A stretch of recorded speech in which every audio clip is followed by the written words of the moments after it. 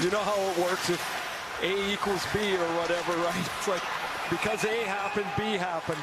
Oh, look out. Is that Carlson down on the ice? No, it's Acarri. Acarri's down, and Wilson's dropped the gloves with Marcus Pettersson. Ooh, that's not a good match for Pettersson. You can see the linesman are trying to get in there.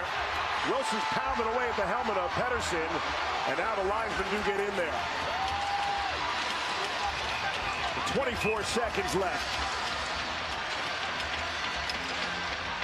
Saw Acarri nod his head there. It looks like he's okay as Pettersson will get first to the locker room, and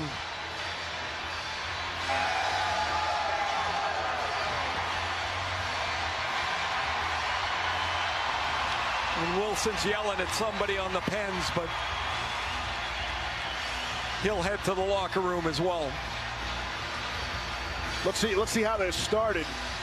How Acarri wound up in that prone position on the ice.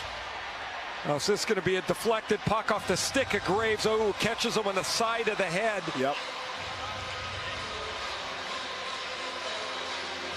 Ouch. Fortunately, Acarri seems to be okay as you see that puck ricochet. No chance to get out of the way.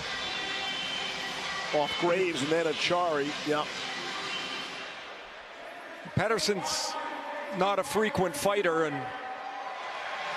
Wilson is.